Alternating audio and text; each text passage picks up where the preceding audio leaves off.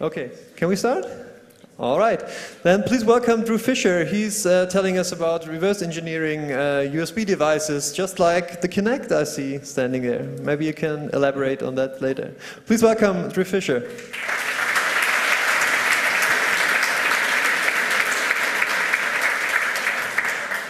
Hi, everybody. I'm really excited to be here today and talking about reverse engineering USB devices.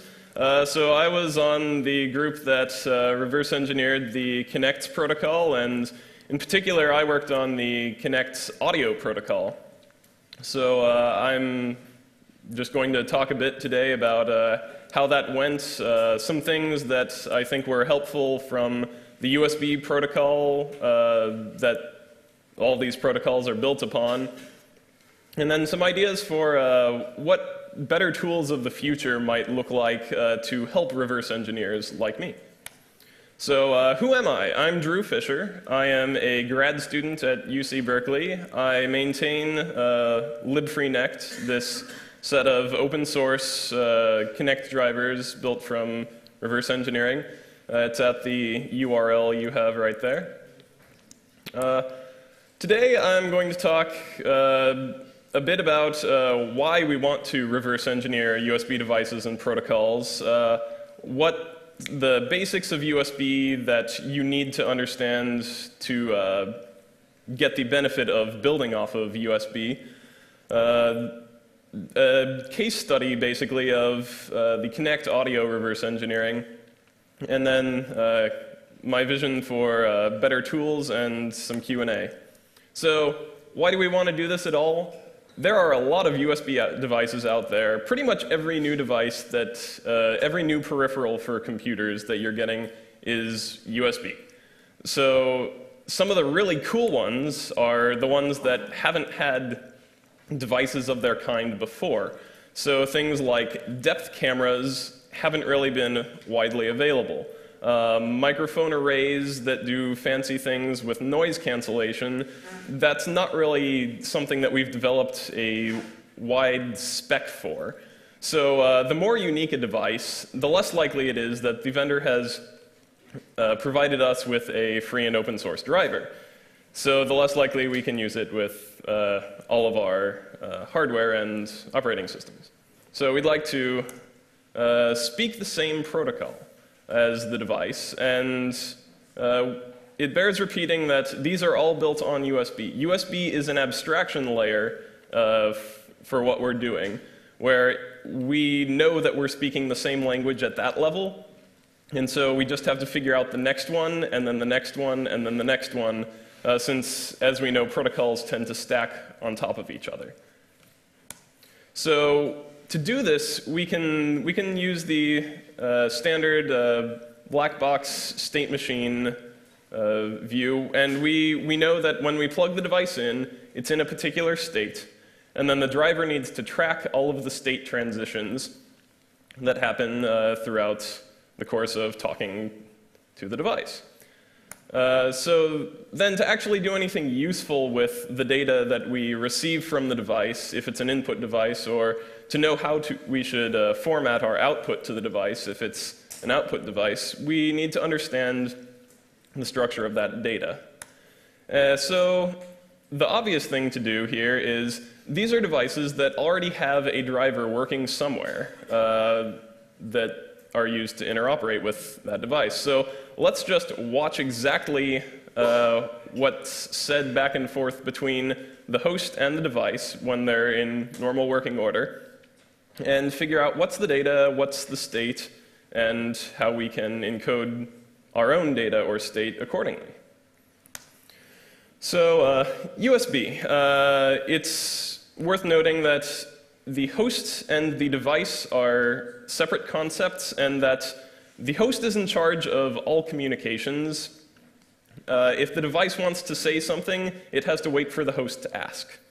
You can tell which end of your device is the host and the device because this end plugs into the host, and the one that's more blocky plugs into the device. So devices each device may have multiple configurations, And each device may have multiple endpoints, which are separate data streams. They're usually unidirectional, and they are important to the point that I'm going to talk about them briefly. So you have control transfers, you have interrupt transfers, you have isochronous transfers, and you have bulk transfers. And they're used in different situations. Control transfers are the baseline for how USB devices talk to and from the host. It's how you get the name of the device, its configuration, vendor ID, product ID. All these things come from control transfers. And they're usually used for basic signaling information. We have interrupt transfers, which are designed to be a way to allow the device to notify the host that something important about the world has changed. So what happens is if you have an interrupt stream, the host will ask the device every so often, hey, do you have any new information? And then the device will say yes or no.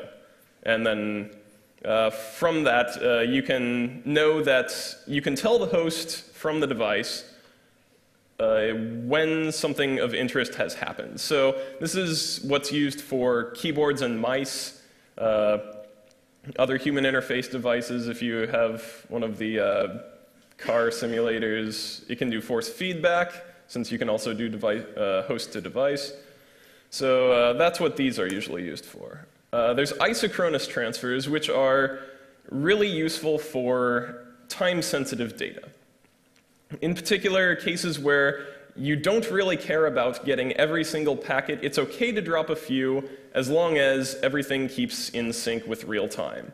So this is, there are video class and audio class specifications that build on top of these. And the neat thing about these is that they're guaranteed bandwidth.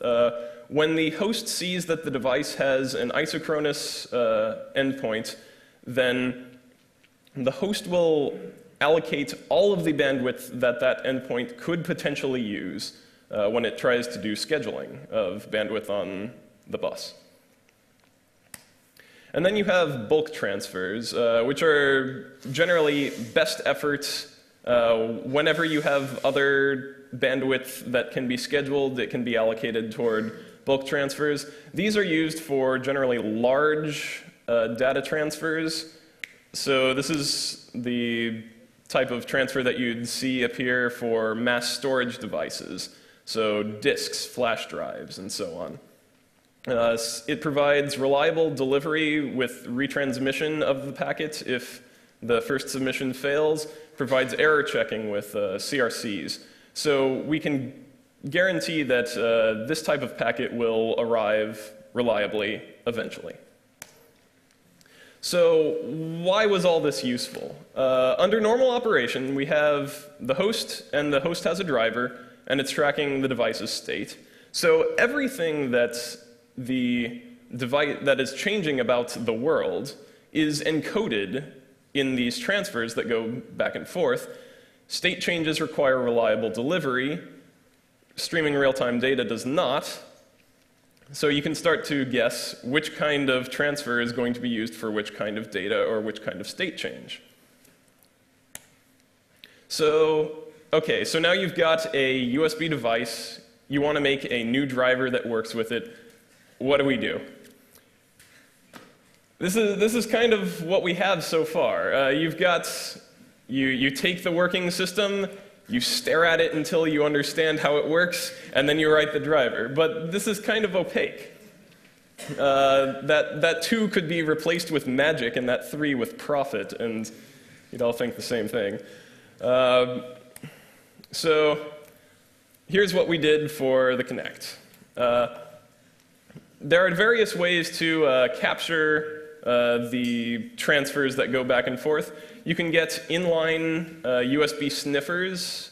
There's a commercial product called the Total Phase Beagle 480. It costs $1,200 US. I don't own one. There's an open source project called OpenVisla Yeah, you guys are awesome. I'm excited for whenever I'm actually going to get mine.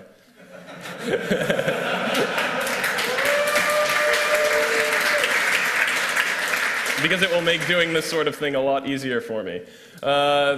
So that's on the hardware side, and if you can't actually run code on the host device, then this is what you're left with. You have to simply sniff the transmissions on the wire by being plugged in line. Alternately, you can push that down into the OS that you're using. On Windows, there's a program from Google Code called BusDog. I think it's making fun of an older product called Snoopy. For some reason, all of these are named after dogs. I don't know why. I guess something about sniffing bloodhounds, whatnot. But yeah, so that installs a USB filter driver, which allows you to log everything that is said to or from a particular device. So be careful with this on 64-bit because of code signing issues. Just read all the details before you dive into the install. On Linux, we have USBmon, which is a built-in thing to do effectively the same thing. So we can get data. What's next? We're trying to understand the data. So we can download Total Phase Data Center and the USB dumps that the awesome folks at Adafruit Industries made for us. And they posted them on everyone's favorite binary distribution site, GitHub, which was odd for large binary data. But so we can open this, and then we can start reading through all of the transfers. So I have this open over here.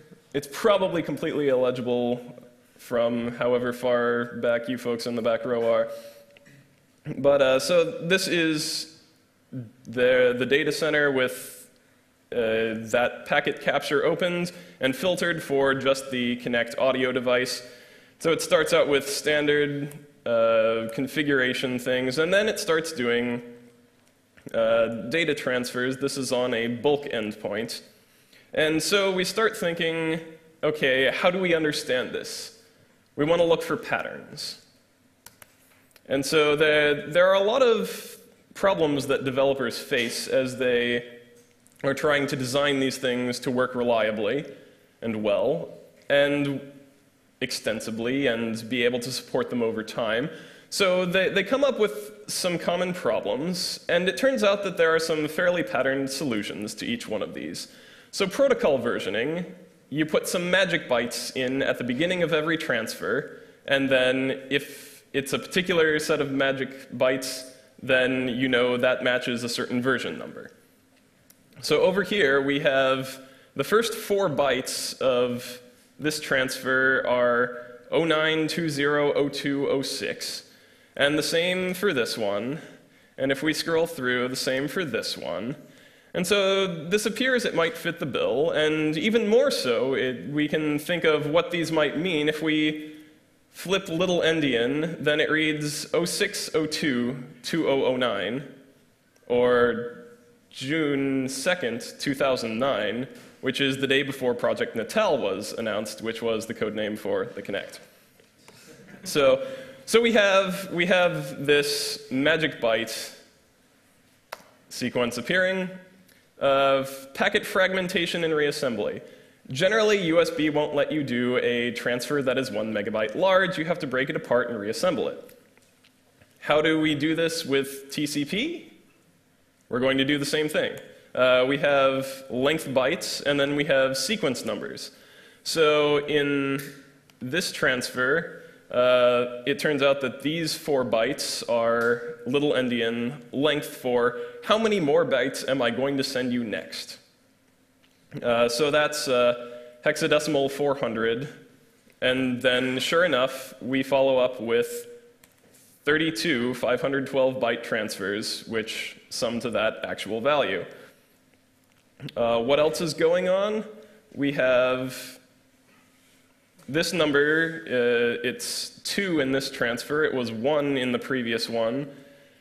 It's 3 here. And so we see, if we look at all the data, we see that it's incrementing by 1 every time. These are sequence numbers. And in fact, in the replies, we get, in the same byte, we get the number that we sent last. So that this is matching messages with replies.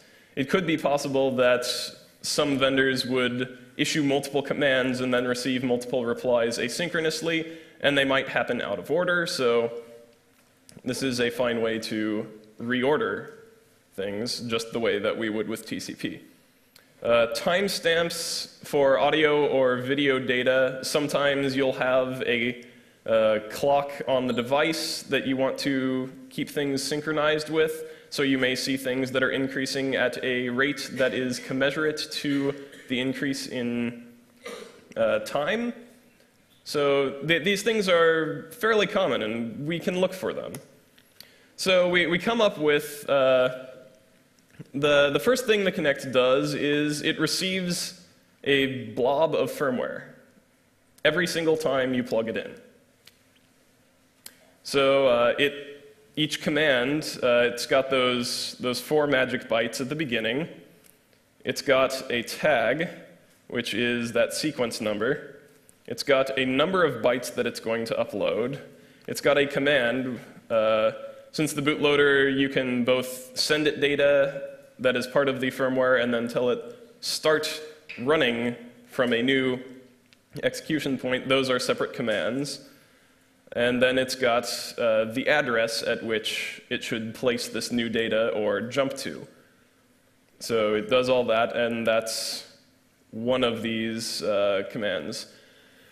And so you start building up this repertoire of various command structures that you find in these transfers, and hopefully you eventually build up enough that you understand everything that's going on in the protocol, or at least enough that you can replay the bits that you don't fully understand, just the way that the actual driver did.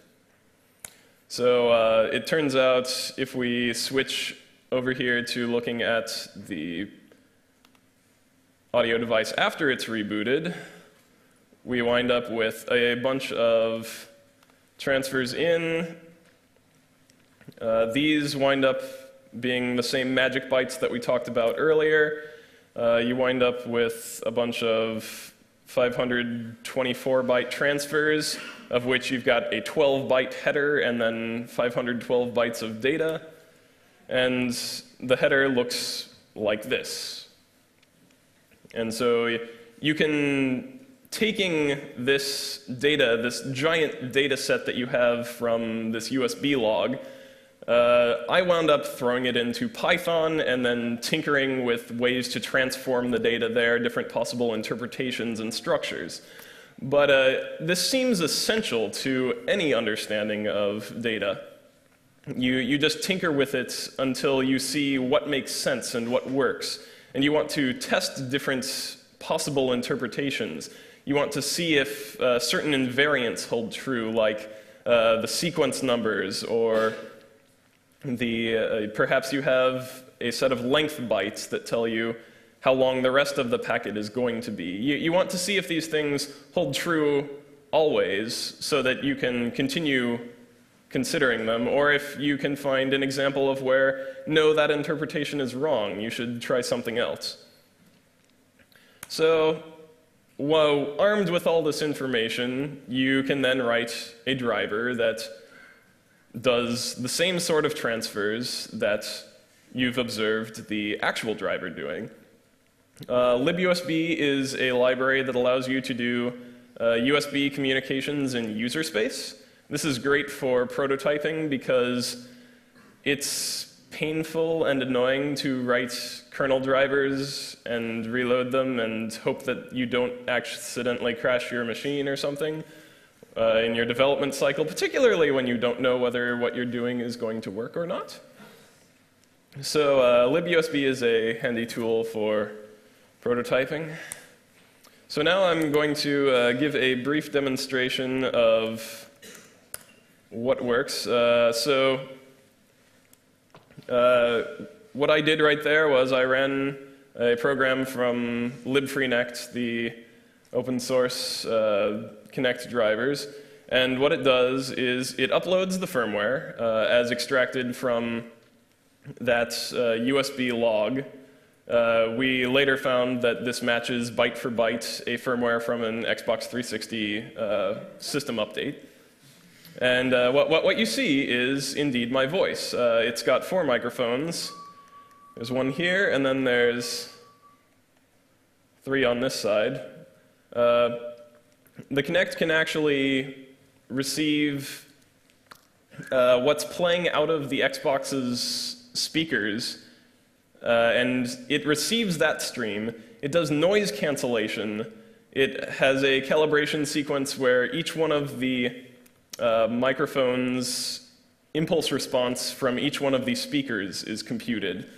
And so with that, it can subtract out what the speakers are playing, so it can still hear you say Kinect while you're playing your game. And so you find all these things from the logs. Interpreting different sets of bytes as, let's try 32-bit little endian floating point numbers. And then you see that the calibration data looks like a spike, followed by a quiet period. And that's what you'd get if you had this ideal single impulse versus what actually happens to the microphone.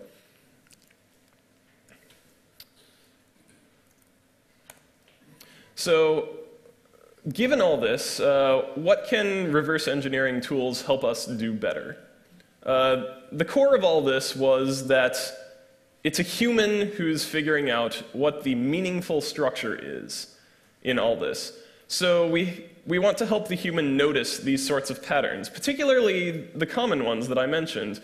We have reusable problems and reusable solutions for each of them. Our tools should be able to help us find those when they're being used. Things to find possible packet length bytes or sequence numbers or things like that. These are tools that these are things that data analysis tools should be able to help us with. Next, we want to help people test their hypotheses about possible interpretations against all of the data that they have available to them. Data on USB flies way faster than we can reasonably keep in our heads. You can't think of something and check every megabyte individually. It doesn't scale. So what we need our tools to do is help us deal with the larger amount of data that we have.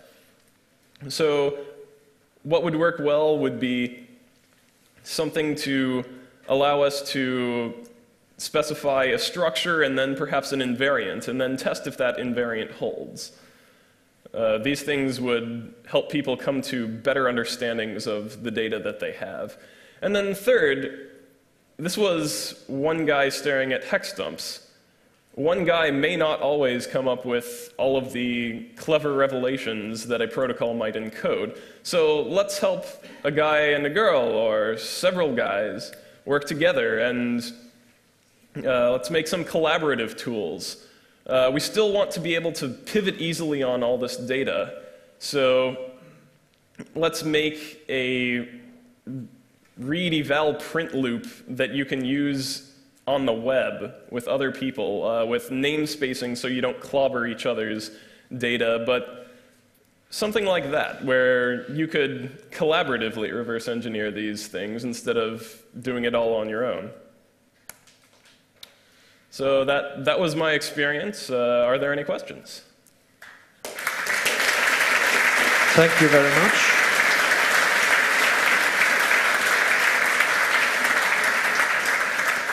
I think we have time for about one question, so let's make it a good one. Who has a good question? No pressure. You? I'll go on. Okay, I'll get the mic to you. Thanks. So how similar is that protocol to the normal, regular audio protocol used in USB? It's similar in some regards. In others, not so similar. So you wind up with the artifact of you have to timestamp things back and forth between the host, which is sending whatever is playing out of the speakers at that point in time, against whatever it's sending back, because there's some latency in all this. So you have to calibrate for the latency, and these things are something that you generally don't have to do. You just spew the data best effort. Okay, thanks everybody. That's all the time we got, unfortunately. Thank you again. Thank you all. Drew.